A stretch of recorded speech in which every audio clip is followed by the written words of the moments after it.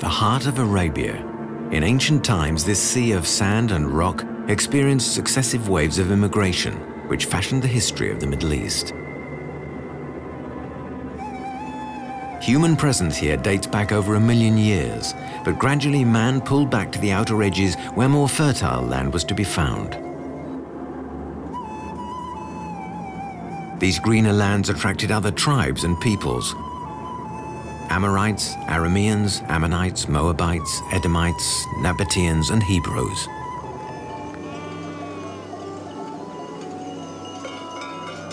Cited hundreds of times in the Bible, these peoples all spoke the same language, the tongue of Sem, the son of Noah. There were many different Semitic dialects. A holy land situated between the Mediterranean and the Arabian desert, a corridor between two great centers of civilization, Egypt and Mesopotamia. This area, now known as Transjordan, was always a communication link between Africa and Asia. Better known as the Royal Road, this has been a vital route since biblical times.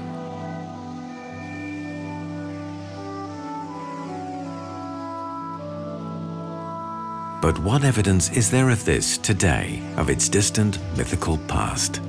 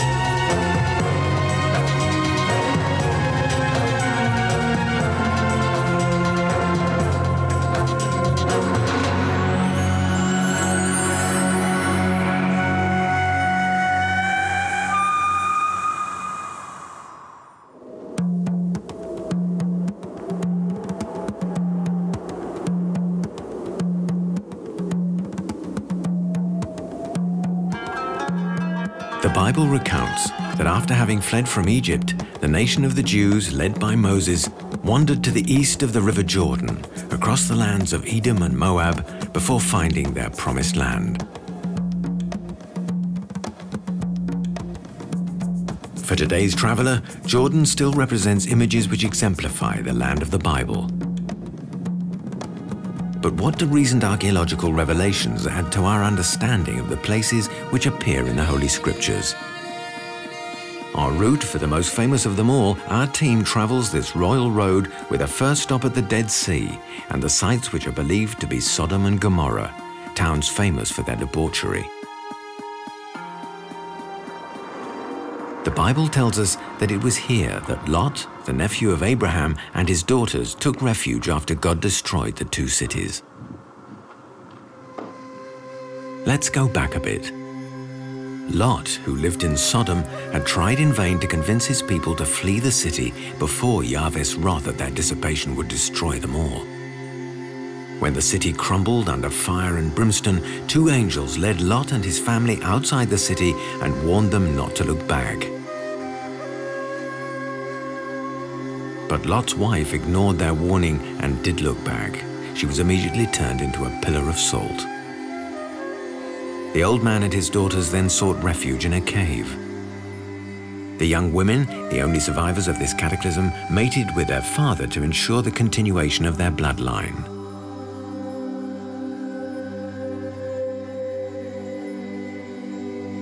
According to the book of Genesis, this incestuous act gave rise to the two peoples who would dominate Transjordan, the Moabites and the Ammonites.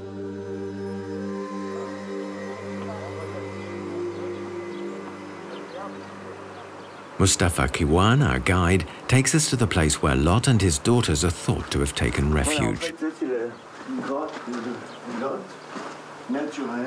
What traces are left today of this ancient story? Historically and archaeologically, there is absolutely nothing to prove this story. Neither the Moabites nor the Ammonites left any traces or written texts about their origins. We only have biblical texts.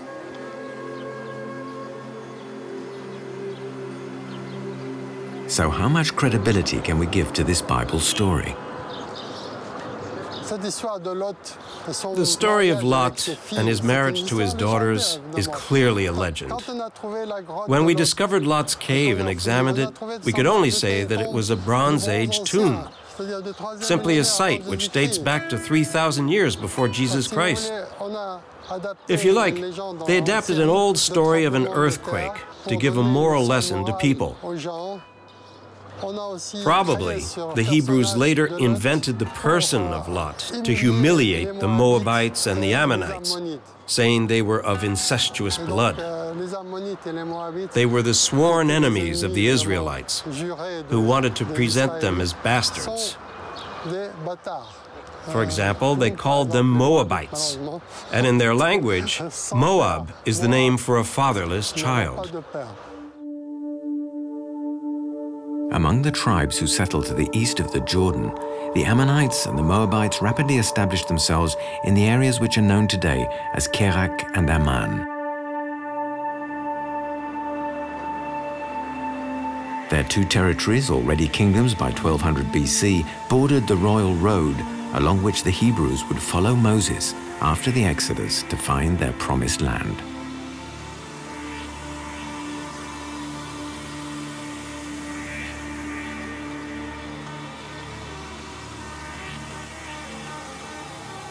After a long nomadic period in directions which are still unknown, the children of Israel would raise their tents in the Moab steppes, probably in the Jordan Valley near Jericho.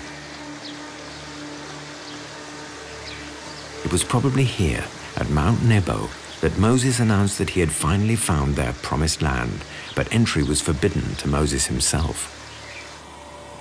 And Yahweh, the God, said to him, "This is the land which I promised to Abraham, Isaac, and Jacob in these terms. I will give it to your children.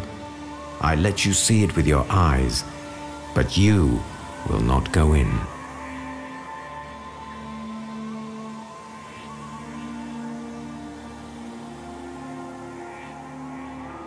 It was here, in the land of the Moabites, that Moses would die before he entered the promised land.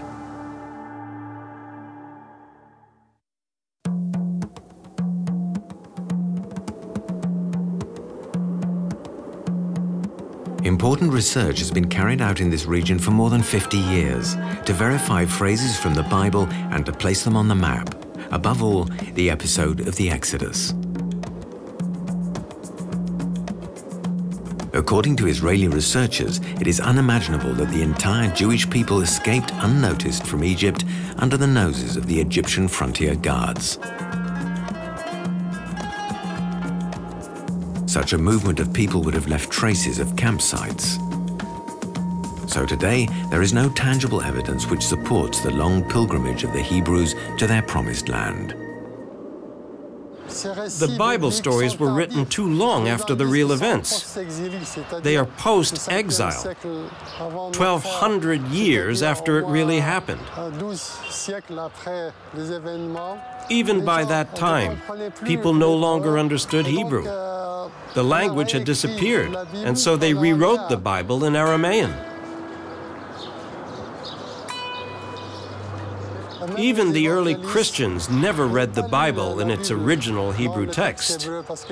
They didn't understand it and turned to Greek translations in the 2nd century AD. And they contain many errors of translation.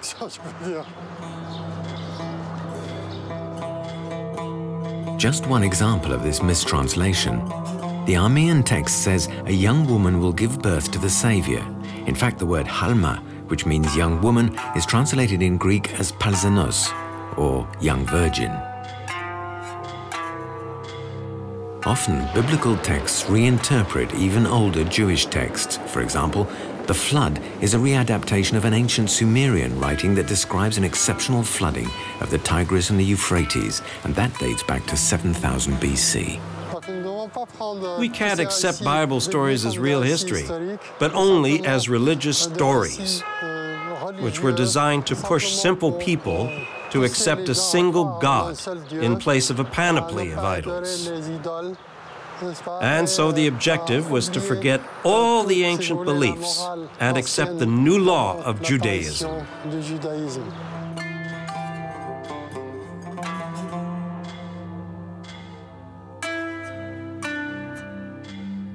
Centuries later, when the region was under Roman domination, the birth of a savior would mark the emergence of a new religion.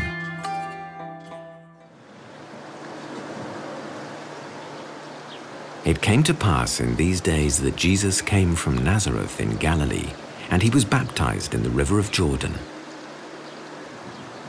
Mark, one of the authors of the New Testament, never explained on which side of the river this major event in the life of Jesus took place. This has been long argued. The debate has been intense.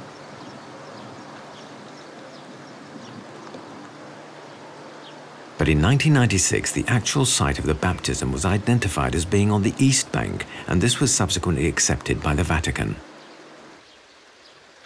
We have tried to establish the archaeological proof of this.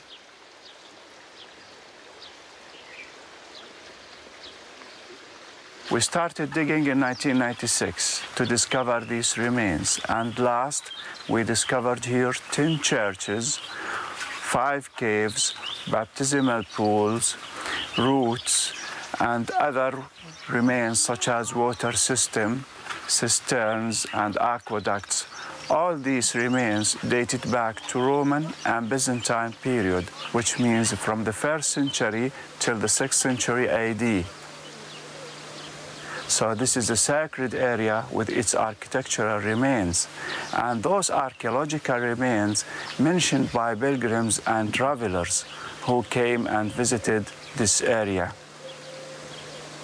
The famous pilgrim called Pilgrim of Bordeaux visited the site, and he said, where Jesus was baptized is a distance of 8 kilometers from the Dead Sea to that spot. And then he said, on the eastern bank of Jordan River, near the river where Jesus was baptized, there is a hill. And there Elijah ascended to the heavens.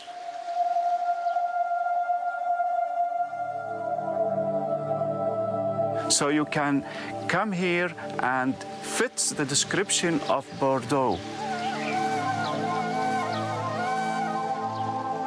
And so, the long debate over the exact place of the baptism has been resolved.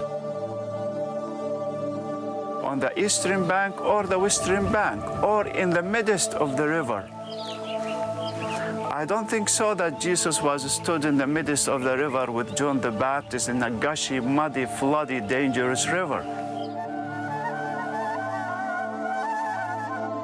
We have evidences from the New Testament.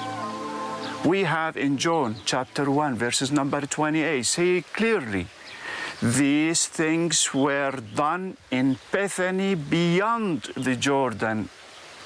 So really refers to the place beyond. And according to those who wrote the Gospels on the western bank, beyond means the eastern bank.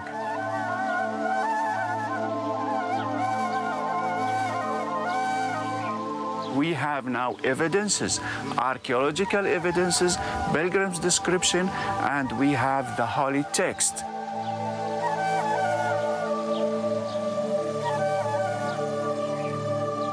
It's equally probable that John the Baptist chose this side of the Jordan for strategic reasons.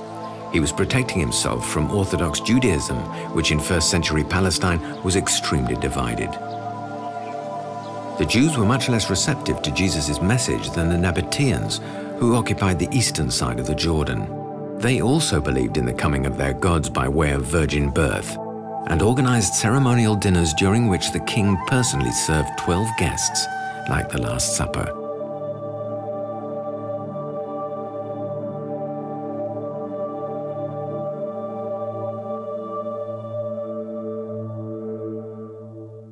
It was also in Nabatean territory in Transjordan that Jesus began his ministry, in one of the 10 Greco-Roman cities, the Decapole.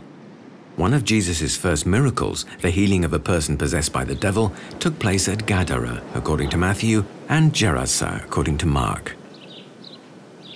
Critics of the Holy Scriptures have often interpreted this period of Jesus' teaching as an effort to reach out to the entire world, and not only to Jews.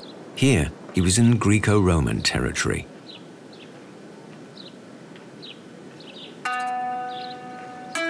We know little of the development of Christianity in Transjordan in the 3 centuries that followed, apart from knowing that a scattering of Christian communities were established, mainly around the city of Gerasa.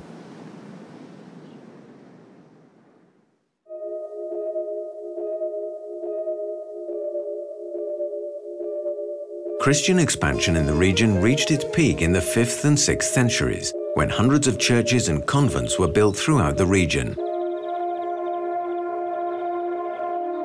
In 1933, the custodial fathers of the Holy Land began an archaeological dig at the summit of Mount Nebo and discovered the ruins of a memorial. It overlooks the Dead Sea and bears witness to the latter life of Moses after the Exodus.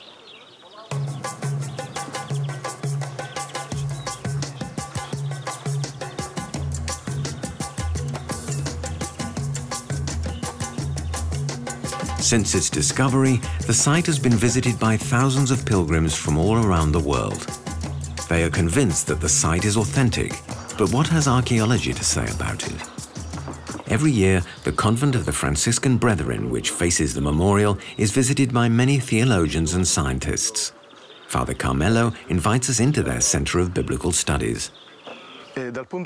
From an archaeological point of view, we know very well that the region was inhabited since prehistory. But we have to jump forward to the Byzantine period to find actual vestiges. The most important ones are the memorial of Moses, the basilica built in the 4th century and extended in the 6th century,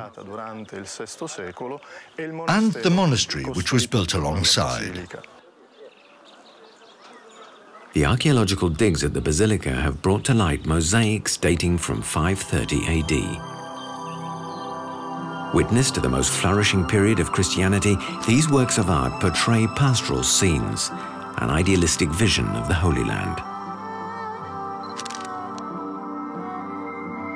This mosaic, with its great attention to detail, illustrates the evolution of the relationship between man and animal, from primitive hunting to domestication.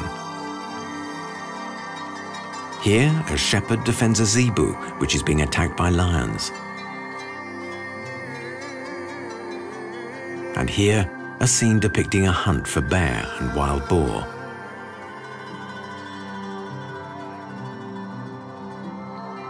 Further over, under the indifferent eye of grazing sheep and goats, 2 men lead an ostrich, a zebra, and a camel.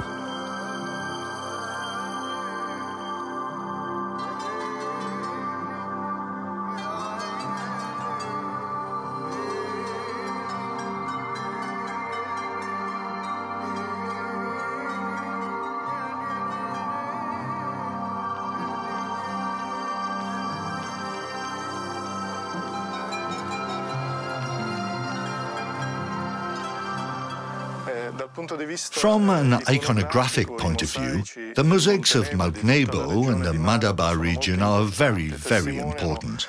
They are proof that a very refined school of mosaic creation existed here during the Byzantine period.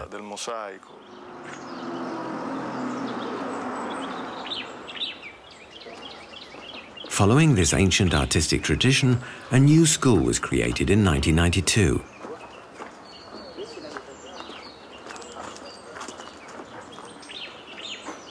Its mission is to restore and preserve the ancient mosaics of Jordan, and especially those of the Madaba Plateau.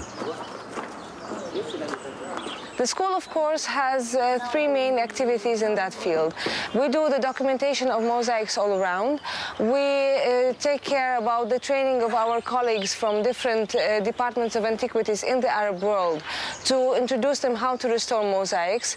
We do most of the restoration of mosaics in Jordan, and we participate in the different exhibitions that is related to the promoting of mosaic art.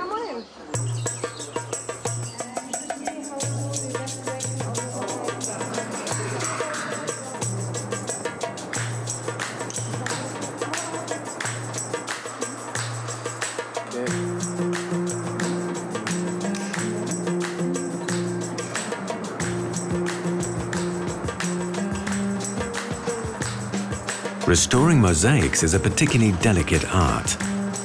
It is done in several stages and demands know-how, patience, and an extreme delicacy of touch.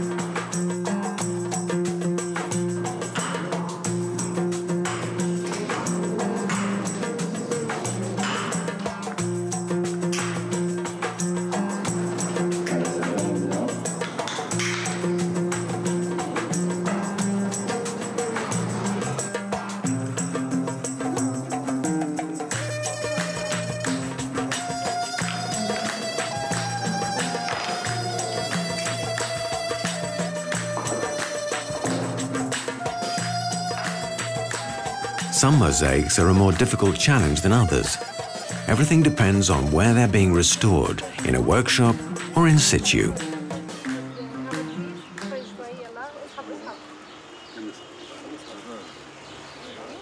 Usually, we start by doing a general observation. We come to the site, we do the assessment of the restoration and the situation the mosaic is in. Second thing, we start the restoration. Usually it involves around the cleaning of the surface of the mosaic, of any residues that could be on the surface. We do usually we take care about the lacunas and the sides of the mosaic so that we don't lose any kind of tessera during the work.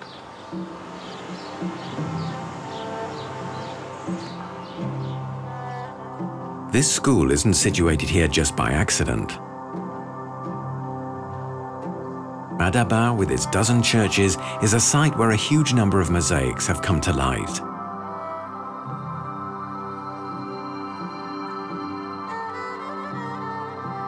They represent scenes which are both religious and profane, even scenes from Greek mythology, such as this one in the Church of the Virgin.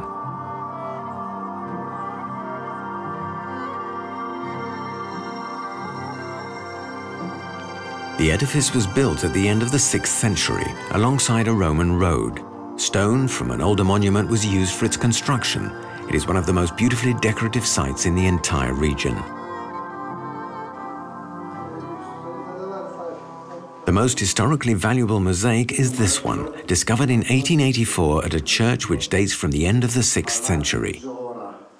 This particular work truly underlines the importance of the mosaics in this region. This important document, and that is truly what it is, gives precious information about Palestine during the Byzantine period. True believers, as well as historians from all around the world, come here to absorb its messages from the past. The map of Madaba is a real geographical map. It gives a bird's-eye view of the Holy Land, from Lebanon to the Nile Delta and Egypt. The cities and the most important sites are presented in the form of vignettes, and inscriptions describe the biblical events associated with each place.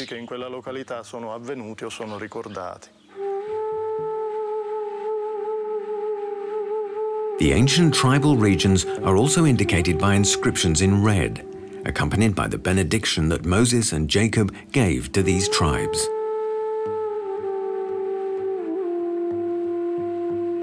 The layout of the holy city of Jerusalem is an extremely faithful representation. Here we recognize the Holy Sepulchre, built over the spot where Jesus was crucified, and we also see many of the buildings constructed by the Emperor Justinian. This representation of the Holy City has also provided us with new information. For example, before its discovery, we didn't know why the north gate of Jerusalem was called the Columned Gate. This detail reveals the existence of a monument of which no one was aware.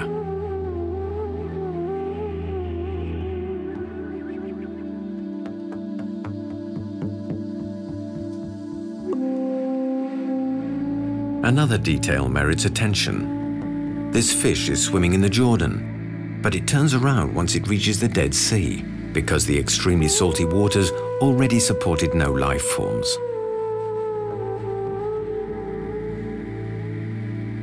Finally, unlike modern maps which always present the Holy Land from north to south, the mosaic maker takes a different axis. He orients the map towards the east. He assumed that visitors would arrive from the Mediterranean, and that corresponds with the route taken by most pilgrims at the time.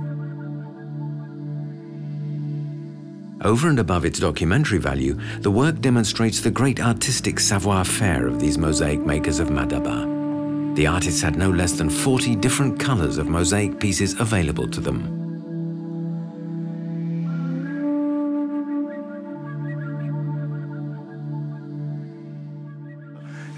It's a unique document and very important because it's guided us in the discovery of churches and other mosaics in the Madaba region.